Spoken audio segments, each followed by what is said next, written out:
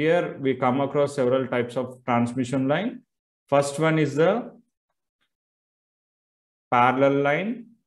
Second one is the twisted pair line. Third one is the coaxial cable. Fourth one is the waveguide. Okay. And the last one is the fiber optic cables. Okay. So I will be showing all these parallel line, twisted pair line, coaxial cable, waveguides, and fiber optical cables, how they look actually. Okay. And we can also see how these parallel cables, till now regarding the transmission lines, what you have seen, you have observed two poles which are connected with some electrical wires. Okay. And we have seen the relation, how these wires between, what are the primary constants we have seen, capacitance, okay, resistance, inductance, conductance. Okay. We have seen several parameters. Now, apart from this, all these primary constants are applicable for another wires also. We చూడడానికి different names. Okay, but you carefully observe once we go through into the topic, we can easily see these cables. These cables are also called as transmission lines, which are used in our daily routine life. Okay, let's see one by one what are they. First, let us see a parallel line. So this is a parallel line. Parallel line is a two-wire line. Okay, it consists of two wires that are spaced from 2 to 6 inches away. Okay, generally we see the electrical poles, right? Okay, so electrical poles will be having several wires connected from one pole to another pole. Okay, if you observe the distance between the electric wires, generally they will be having a distance between 2 to 6 inches. Okay. So actually they should be spaced between 2 to 6 inches between each electrical wire or each transmission line. Okay. So these type of lines are mostly used in power, like you generally see in the roadside cables, poles. Okay. All those things. And they are also used for telephone lines. Okay. Not the lines which you see for in cellular or the smartphones which you are using right now are mostly wireless. Okay, only you can see a cell phone towers and somewhat like that. But in the previous days, if you consider the landline phones, okay, for a landline phones they used to keep some huge wires, okay, wiring system or networking switch system or the switching system which used to operate all these telephone lines. Okay, so parallel lines can be considered as, okay, wires, okay, which are spaced away up to 2 to 6 inches, which are used for transmit some energy. That can be electrical energy or that can be in the form of some kind of data. Okay, so if you see here, let us say, let's consider this diagram. These parallel lines, this is one line or one wire. This is another wire. Okay, these two wires are spaced. There will be some gap definitely between two wires. What is the gap maintained between two parallel wires? Just now I have said. What is the gap maintained? 2 to 6 inches. Yeah, generally by default, theoretically, whenever you are installing some wires, okay, electrical or some data kind of wires, it need to have a gap between 2 to 6 inches, okay, such that there won't be any short circuit or exchange of energy from wire to wire. Okay, now let's see the real-time image of this particular parallel line. Okay, I will be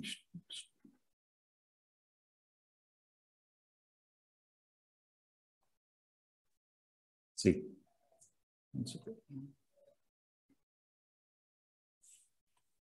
See, this is a parallel line. You might have so many times observed these kind of lines, right? Roadside lonte. These are the high tension poles or the electrical wires. Okay. If you carefully observe, there will be a lot of wires which will be going through this particular poles. Okay. These can be considered as also transmission lines which are used for transmitting the energy, electrical energy from one point to another point. Okay, so here also if you observe, the wires will be very near. Okay, wire ki madhyalo gap will be very much near. Okay, but the gap need to be maintained at least 2 to 6 inches between wire to wire, such that there won't be any kind of disturbance or the exchange of energy or some sort of loss. Okay, so in order to do that, most of the cables, what they do is, suppose idoka wire anukunnam, idoka wire. Okay, what they will do is, in order to avoid the contact between the wires, suppose there is a huge air flowing, okay, winds, okay, there might be a chance of touching of each and every wire. Okay, so what they do is, they will use an insulator. Insulator means a rubber kind of thing or a material which does not pass electricity. So alantiv తీసుకొని what they will do is, they will join these two wires such that even though wire moves, okay, there won't be any contact of these two wires. Okay, they won't come close because there is a insulator kind of thing in between these particular two wires. Okay, so always whenever they are using for parallel wires for communication and all those things, they will see that there will be some sort of gap between the wires, either using these kind of insulating products, okay, such that they will be keeping away, or else they will see that at least there will be a gap between each and every wire. They will be connecting it differently. Okay, now let's go to the next one. See, next comes twisted pair cable. Okay, so this twisted pair cable, you have already seen this kind of cable. Okay, there will be a single cable. If you cut that cable, okay, there will be lots of so many wires included in that. Okay, so this twisted pair cable consists of two insulated wires twisted together to form a flexible line without using the spacers. I will show you how that looks. Okay, so twisted pair of wires are used for transmission lines for low kind of frequencies. బయటకు చూడడానికి ఒకటే wire కనిపిస్తుంది. If you see like this, you can see a single wire over here, but if you cut this wire, there will be small wires which are again combined with a rubber material. Okay, surrounded by a rubber material. Okay, so this is nothing but twisted pair cable. Let's see how that real-time image looks. Choosing tarvata, tell me where that cable is used.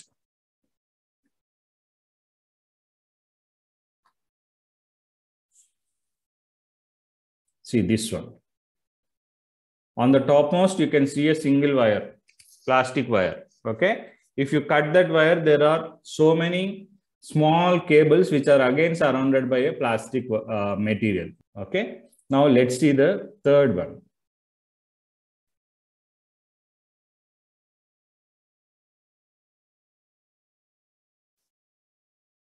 Okay, so these twisted pair cables are very less in cost. That's why they are widely used for internet connections. Okay, now let's see the coaxial cable.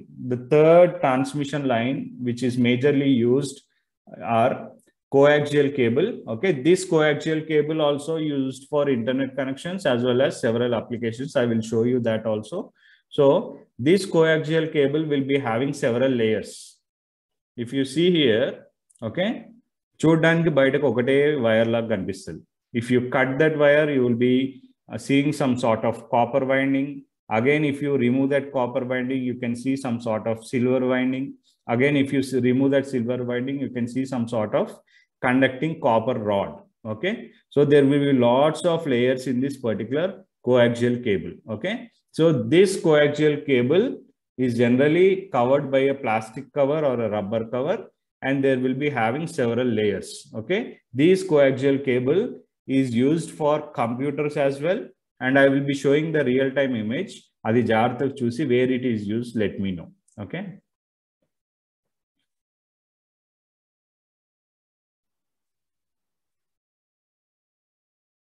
see, this is the coaxial cable.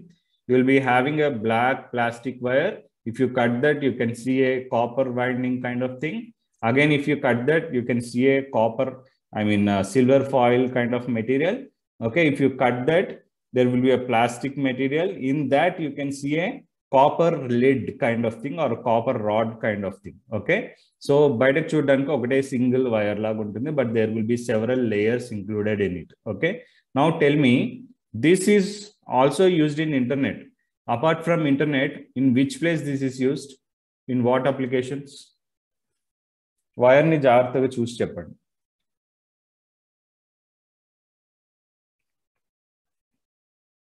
See and tell me. Television antenna. Yeah, yes, good. See, this wire is mainly used for internet connection as well as dish TV connections untai kada, cable TV or dish TV connections. Okay, for that this cable is majorly used. Okay, such that there will be passage of good quality of picture or video or audio quality. Huge data transmission can be done using this particular coaxial cable.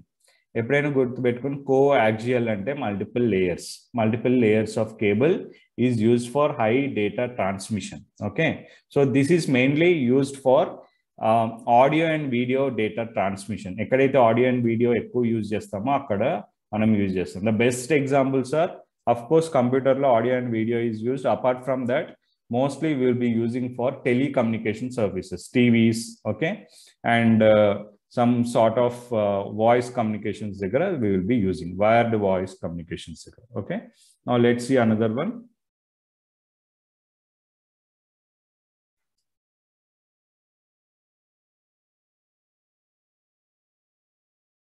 Next one comes the waveguides. Okay, waveguides, what do you mean by waveguide? English term waveguide. See, there are two words in the waveguide. One is wave, second one is guide. Okay, waveguides are nothing but which guides the waves. What kind of waves? Waves can also be considered as signals which are used for transmitting the huge data or information. Okay, so whenever you are transmitting huge data or information, you need to follow some sort of frequencies. Suppose you are using some sort of mobile communications, let us say. Okay, you are using two cell phones. Okay, I already said in the first class, whenever you are using a mobile phones, the preferred frequency is 900 to 1800 megahertz, 900 megahertz to 1.8 gigahertz. Okay, 1800 megahertz and 1.8 gigahertz and okay. Okay, so whenever you are operating any kind of signal in gigahertz, they are considered as microwaves. Industries, in order to do several applications, you need to use microwaves or electromagnetic energy with high power. Okay, in that case you need to use some kind of metallic tubes through which you can transmit microwave energy. ఇంత high power and high frequency ఉన్న microwave signals ఎయిర్లోకి వెళ్తే ఏమవుతుంది, అంత heat produce చేస్తుంది. Heat produce చేసినప్పుడు ఎయిర్లో it will be farming in to radiation. Radiation will lead to several raising temperature of the atmosphere, and there will be several effects as well. So in industries, whenever they are using electromagnetic waves or microwaves which has got higher frequencies greater than 1 gigahertz or 2 gigahertz, okay, along with huge power, in order to escape from the heat, what they will do is they will use a huge metallic tubes, and those tubes are used to transmit our microwave signals or electromagnetic waves, okay, through that. Okay, such that these microwaves will be traveling in that particular waveguides. I will show you. So these waveguides are available in different shapes, rectangular, circular, elliptical shapes lo untai. Okay, so waveguides ante em ledhu, it guide the wave. What kind of wave? Electromagnetic wave or microwave, rendu okate. Okay, it guide the wave to transmit from one point to another point. A metallic tube is a huge tube. At one end microwave source is connected, and another end some destination is connected. So source side nunchi microwaves release చేసినప్పుడు wave guides లో travel అవుతుంది. Okay, wave guide లోనే ఎందుకు పెడుతున్నాము అంటే it will be having huge power. Okay, whenever it is having huge power and huge frequencies, it will be distributing huge heat okay ఆ heat బయటకు వస్తే రేడియేషన్ ఎక్కువ అవుతుంది కాబట్టి మైక్రోవేవ్ వేవ్ గైడ్స్ లో పెట్టి పంపిస్తారు అనమాట ఆ మైక్రోవేవ్ సిగ్నల్స్ ని okay where wave guides are nothing but huge metallic tubes which are transmitting our microwaves or electromagnetic energy from one point to another point okay now these waveguides are of different types rectangular shape lo untai circular shape lo untai elliptical shape lo untai okay now let's see how these look in real time.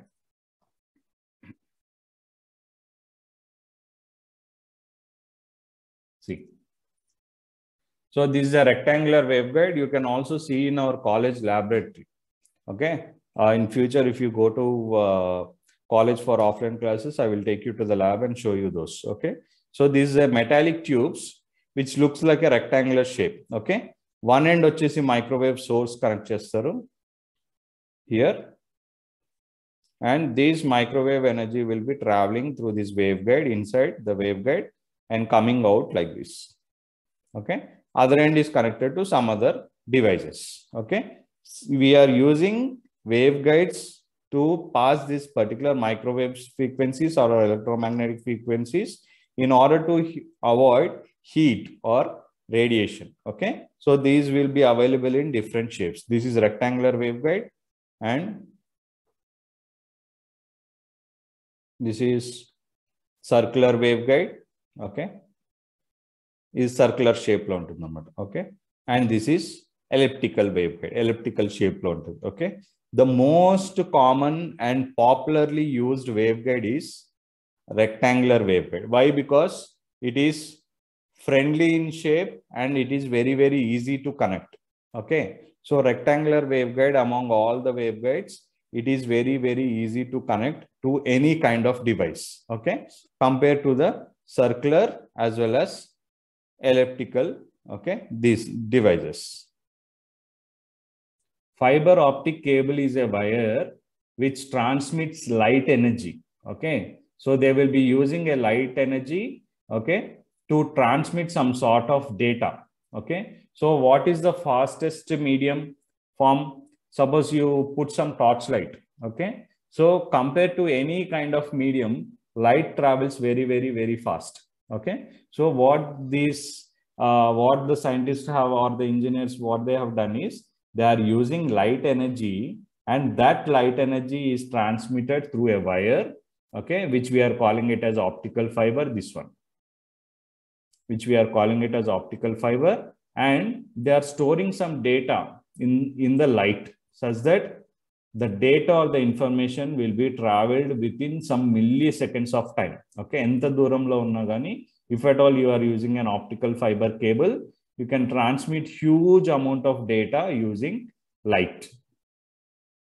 Okay, so this is an optical fiber which is made of fiber material or glass. This mainly uses a light as a medium to transmit some sort of data or information with very, very, very fast. Okay.